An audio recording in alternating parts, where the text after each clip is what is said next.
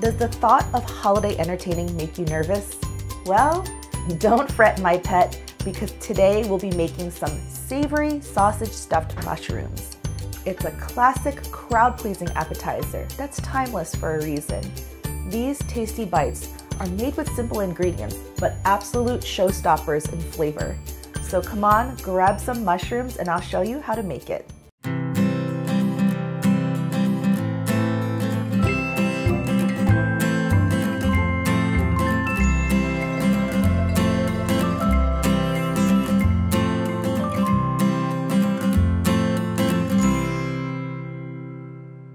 What's up, universe? Welcome back to my kitchen. And for those of you who don't know who I am, I'm Julie, I'm a chef, I'm a mom, and for this season, we're focusing on some easy and yummy snacks that we can actually execute and film while our son Lincoln naps. And I guess I'm making these savory stuffed mushrooms today as kind of like our Thanksgiving episode, but really you can make them any time of the year. What you're gonna need is large button mushrooms, sweet Italian sausage, garlic, a shallot, flat leaf parsley, fresh thyme, an egg, plain dry breadcrumbs, Parmesan cheese, olive oil, and salt and pepper. I'm going to start off with making the filling for the mushrooms. What I have here is a large shallot, and I'm just going to cut these into small dice. It's kind of like, I think, a cross between onion and garlic. It just has a very unique savory taste. If you don't have a shallot, can you use an onion? I mean, sure, but shallot's the way to go. Along with my shallot, I have 2 cloves of garlic minced. Oh wait, hold on. That shallot is spicy and my eyes are completely watering. And roughly a tablespoon of chopped parsley. This is flat leaf, fresh Italian parsley. And then I'm just gonna take some sprigs of thyme. And I know a lot of the times people don't like recipes that require fresh herbs because you feel like you don't know what else to do with them. But this is why I think this would be appropriate for Thanksgiving, because a lot of Thanksgiving recipes do require fresh thyme, so you might already have it. And you're roughly just gonna go for about 2 teaspoons of fresh chopped thyme. And then you can reserve some more thyme leaves at the end also for garnish and sprinkling. I have here 24 medium to large size button mushrooms. I went ahead and took out the stems from most of these already. I'm just gonna use a little like baby spoon. But if you don't have a tiny miniature spoon, you can use a paring knife, a regular spoon. You just wanna make sure that you don't really cut through the actual mushroom cap, and then you hollow it out just a tad. And don't you love recipes where there's no waste? So you're gonna actually chop up the stem pieces as part of your filling. I went ahead and did all the other stems in here, and it does take a bit of time. So if you want to, you can always just throw it into a food processor and blitz it up. I also want to add to make sure that you do clean your mushrooms well. So you can either use like a wet damp paper towel and go around them, or you can just rinse them really quickly. And of course you can't have sausage stuffed mushrooms without a sausage. So here I have 2 links of sweet Italian sausage. And you know me, I usually like hot Italian for a lot of recipes. For this one, I really feel like the sweet works. So this is roughly about 6 ounces, or if it comes in link form like mine, then 2 links. And we're gonna remove them from the casings. So you just run your knife down it. You've seen me do this tons of times in my other recipes. And then you just peel back the casings. And then I have a few more ingredients that we're gonna add to the filling later after we saute everything. So I'm just gonna wash up and head over to the stove.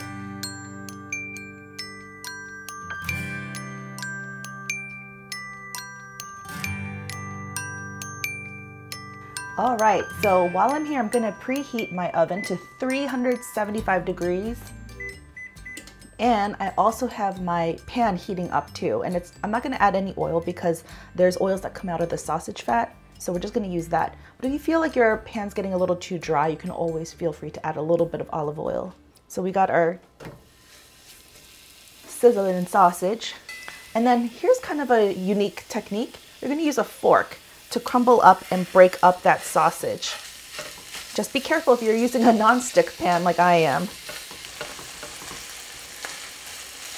Okay, so At this point, when your sausage is just about done being pink, we're gonna add in our mushroom stems, shallot, and garlic. You saw that I'm reserving my herbs. I don't want them to get too browned in the mixture, so we're just gonna fold them in at the end. Now you're just gonna lightly season with salt and pepper. You don't need too much because the sausage has tons of flavor. Plus we will be adding salty Parmesan cheese at the end too. Now we're just gonna cook this for a few minutes, about 5-6 minutes, until all the vegetables are softened and the sausage is thoroughly cooked. At this point, I did reduce my heat down to about a medium high. The combination of sausage, shallots, and garlic mixed with some savory mushrooms, that is Thanksgiving in a nutshell. It just wafts through the air of your entire place. And I will say, it is kind of tantalizing, even to a toddler. It's so savory smelling. The last time I tested this, Lincoln got up from his nap and he immediately wanted to eat this mixture. So after it was fully cooked, before I added anything raw to it, I reserved some on the side just for him because I was curious to know if he would like it. And he just kept spoon feeding it like over and over. He was just eating the mixture by itself. So all I did was add my mushroom sausage mixture to a bowl to cool down a tad, and then you throw in your herbs. And this way, when you fold it in, it smells so fragrant and it still stays green. And in an ideal world, you would want to let this cool down even more, like completely cool, so that when you add your egg and your cheese, it won't prematurely cook or scramble. But I'm gonna be real with you. We hear our son waking up and we brought our baby monitor over here. So I think we just gotta like move along. This is 2 tablespoons of plain dried breadcrumbs. You don't wanna use the ones with seasoning in it. It'll be like too seasoned. And then I have 2 tablespoons of freshly grated Parmesan cheese, and then 1 beaten egg. And then you can see how that egg acts like the glue, and the cheesy goodness does too. Now we're just gonna season the inside of the cavities of the mushrooms lightly with salt and pepper. Otherwise it'll be too bland. You need a little bit of seasoning inside. But again, don't go crazy. Don't you just love that crackling sound? And then you're just gonna fill in your mushrooms. I like to go all the way down to the bottom, pack it in a little bit, and then with whatever sausage mixture I have left over, I go back and make it more generous and add mounds.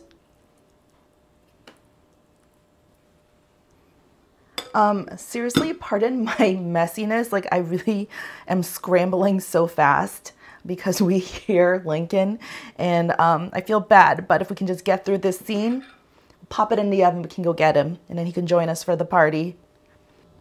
You guys, that was a totally bad idea to stuff my mushrooms in a panic right on this tray. It was a little too messy for me. So I ended up transferring them, wiping it down and putting them back on. So why don't you stuff your mushrooms on the chopping board or anywhere else and then put them onto the baking sheet, okay? So then you're just gonna drizzle the tops of these mushrooms with your olive oil. So this is the first time you see the olive oil. This will help all the breadcrumbs and the cheese, everything to get nicely brown. And then I'm gonna pop this tray into my preheated oven, 375 degrees, for about 25 to 30 minutes, or until the tops are nice and golden brown, and as well as the mushrooms, that they're nicely browned and shriveled and obviously roasted looking, like cooked. And then that's it. We're just gonna pull it out, garnish it with some fresh herbs on top, and taste it.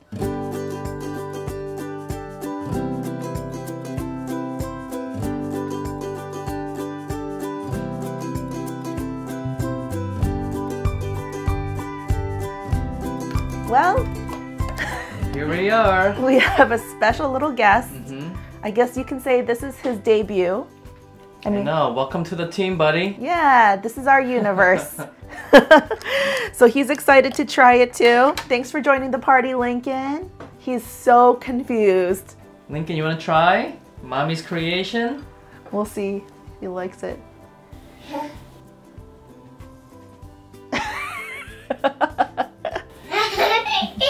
Is it good? Yay! Oh, that was juicy. Be careful. Oh man, this is like a taste of home. It's so like comforting. You like it? Yeah. Yeah? Lincoln approved, so obviously a toddler likes it. But I said he did like the stuffing that I made before, so it's no surprise. Wow, look at him go. Thanks, buddy. That's the biggest compliment a mom can get. Like, he can't fake that. So. I mean, it is what it is. You can't go wrong with sausage and mushrooms and sauteed shallots. I mean, I think for Thanksgiving, it's like perfect because it's very, yeah, just that comforting home feel. You could just leave it right on the roasting tray because that kind of looks nice too. And you could also plate it out on a little platter, garnish it with some fresh herbs. This was a little intense and elaborate for a snack for this season. But hey, you gotta do it for Thanksgiving, right? It's the holidays. It is. But obviously you don't have to wait till the holidays. Lincoln loved it. Lincoln, do you want another one? I know, he's like... Gobbling it up. Man, this is a treat the whole family is getting second helpings on. This is perfect for an appetizer, for entertaining, or you can take this as a potluck dish. You want more?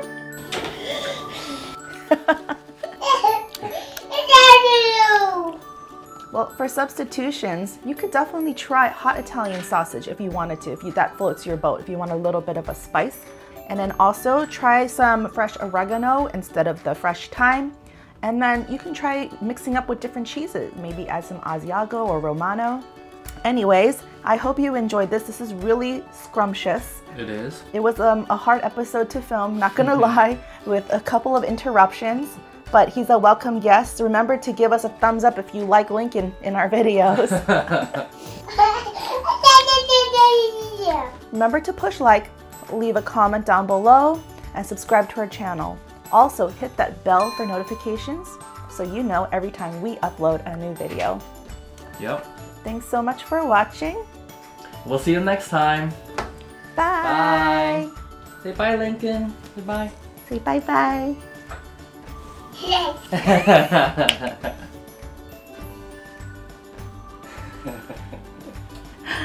Aw, good job.